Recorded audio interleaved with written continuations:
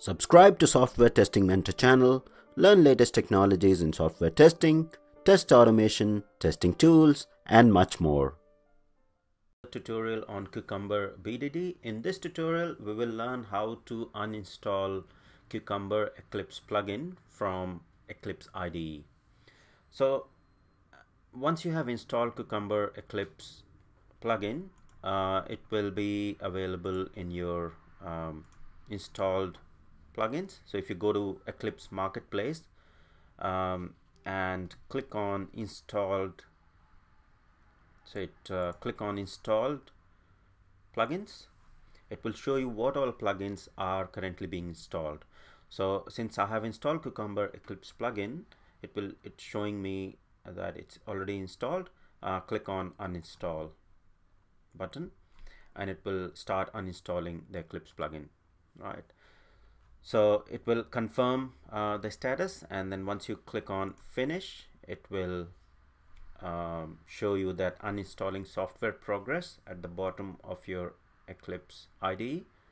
And once the software is being uninstalled, then you need to restart Eclipse to apply the changes. So click on restart now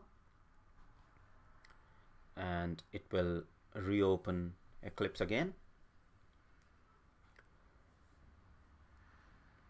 So let it reopen, and then we'll go to the Eclipse Marketplace and install plugins and see that it has been successfully uninstalled. So it's a bit slow. It will take some time.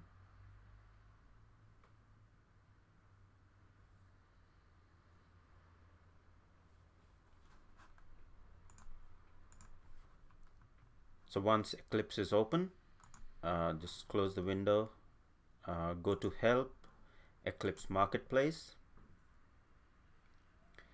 and then again click on Installed tab over the top.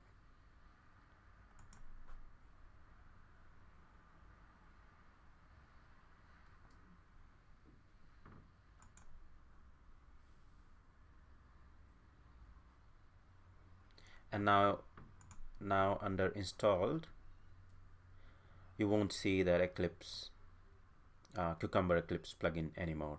So that's how you uninstall the plugins from Eclipse. In the next tutorial, we'll see how to set up your first BDD project. Thank you.